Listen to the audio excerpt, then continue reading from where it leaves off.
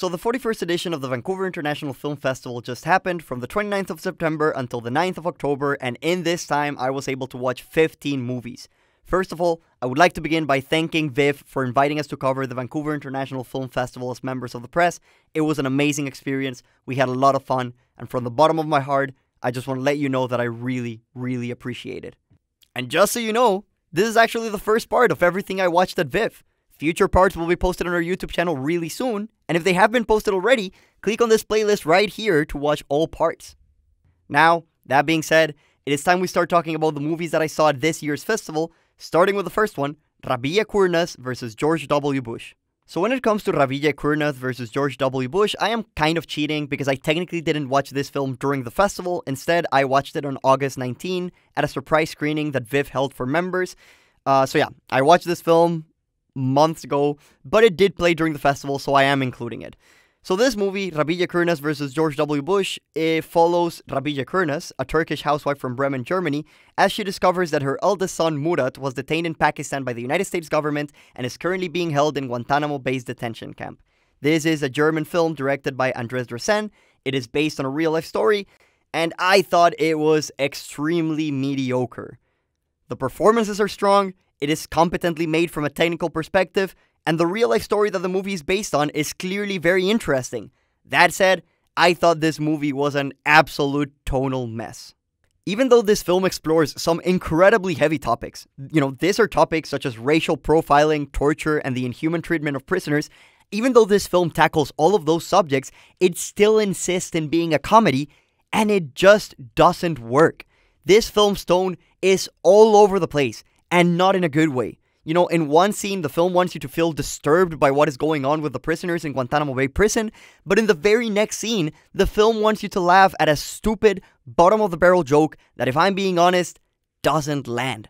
So yeah, in my opinion, it was a huge mistake to tell this movie as a comedy, and if I were to give it a score in between 1 to 10, I would give it a 5 out of 10, which means I thought it was meh.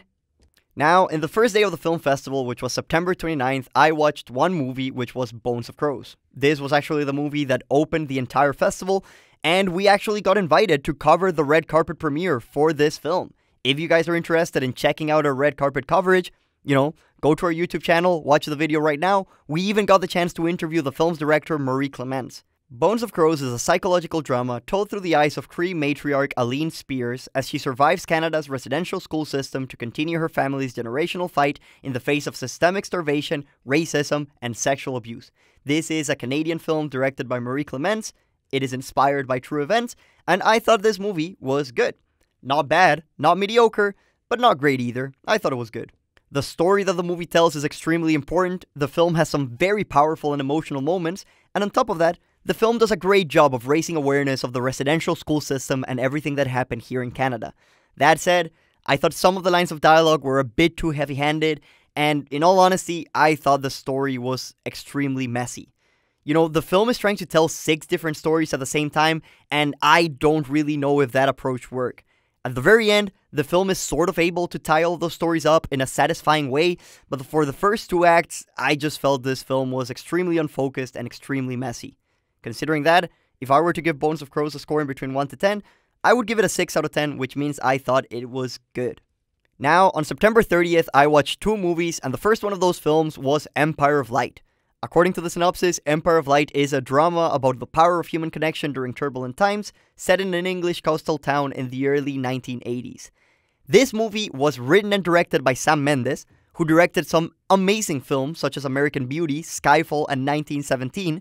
It has cinematography by the great Roger Deakins, who, in my opinion, is one of the best directors of photography of all time.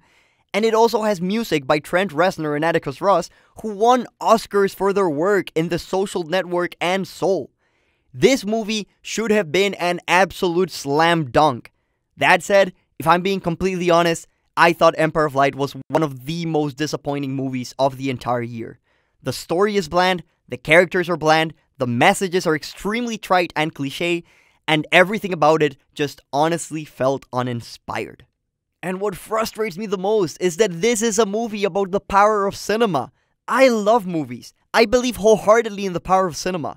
I should have loved this film. That said, If I'm being honest, it just left me feeling a bit cold. Now, even though I clearly wasn't that impressed with this movie, there is one thing that I do have to highlight, because there is one single element in this film that is truly, truly exceptional.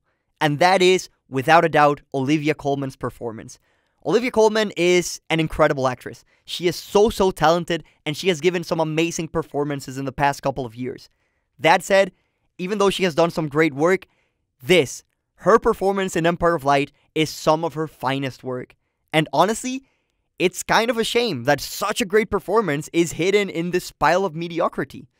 But yeah, when it comes to my thoughts of Empire of Light, if I were to give it a score in between 1 to 10, I would give it a 6 out of 10, just simply because of Olivia Colman's performance. It is so good that it manages to bring this film's score into the positive, but just barely. Now, the second movie that I watched on the 30th was Decision to Leave. Decision to Leave is a romantic suspense thriller that revolves around a detective case, but one that is more interested in its characters than in its story's revelations. This is a South Korean film directed by Park Chan-wook, and I was extremely excited for this movie. And the main reason why I was so excited is because I am a huge Park Chan-wook fan. For those of you who don't know, Park Chan-wook has directed absolute masterpieces such as Oldboy and The Handmaiden. If you haven't watched those films, definitely check those out. But yeah, anyways, I love Park Chan-wook, I love his body of work, and I was extremely excited for this movie.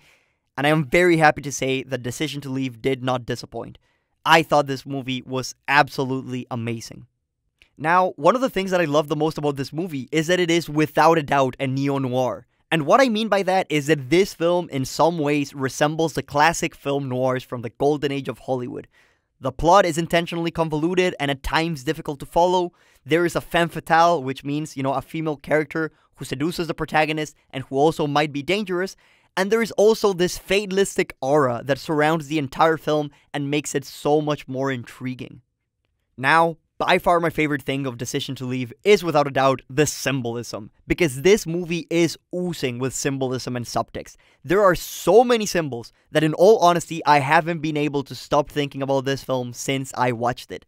There are many symbols that I think I understand, or at least I hope I do, but there are many more that I still haven't been able to decipher, and that really, really intrigues me. Now, if I were to point just two symbols out, I would say that the most significant symbols in this film are mountains and the sea.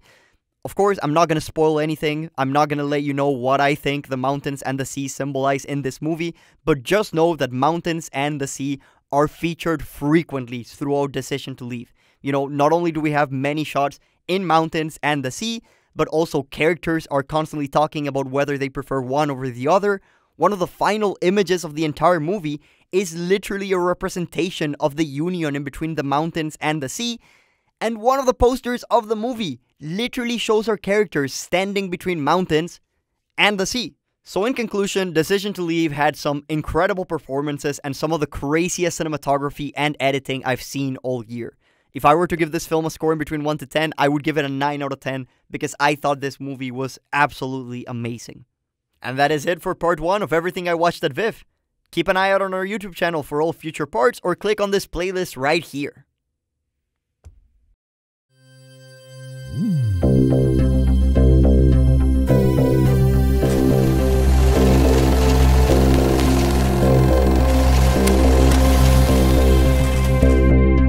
Yeah.